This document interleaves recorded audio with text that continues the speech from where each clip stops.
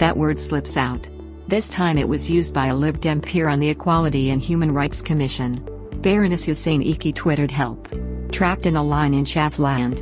Woman behind me explaining rearmost EastEnders plot to mate while eating largest bun I have ever seen. When challenged, she said she had not meant Chav in any depreciatory way. Of course not. But take a look at the poisonous class hate point Chav towns to see what lies beneath. She'd presumably noway say nigger or Paki, but Chav is respectable class abuse by people asserting superiority over those they despise. Toxic class corrosiveness is so ordinary that our unborn king and his family played at dressing up and talking funny at a Chav party mocking their lower class subjects. Wrapped inside this little word is the quintessence of Britain's great social fracture. Over the last 30 times the public monstering of a huge slice of the population by luckier, more paid people has come commonplace. This is language from the Edwardian period of uncontrolled snobbery. When safely reproduced in Downton Abbey, as the lady sniggering at the scullery maid or the squatter bullying his workers, we're encouraged to look back smugly as if these shocking class differences were long gone. The form and style may have changed, but the reality of extreme inequality and tone-confident class disdain is back.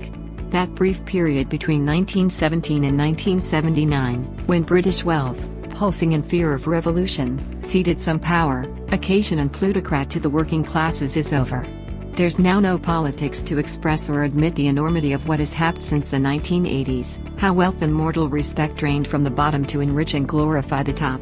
Public perception of the shape of society has been so depraved that utmost no longer know how others live, where they stand in relation to the rest, who earns what or why. By deliberate misrepresentation, drip, drip, week after week, the important interests of wealth designedly distort reality.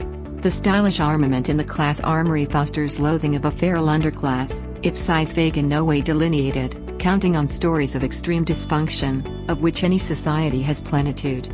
One snigger cleverly elides millions of low-earning workers in equal Chav disdain for all living on an estate, drawing any benefit, indeed if in work, as cheats, addicts and loafers.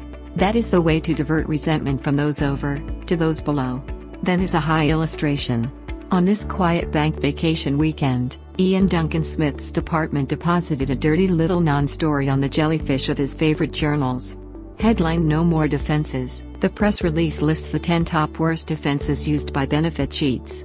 They include: I was not using the graduation to clean windows, I carried it for my badge reverse, and it was not me working, it was my identical twin.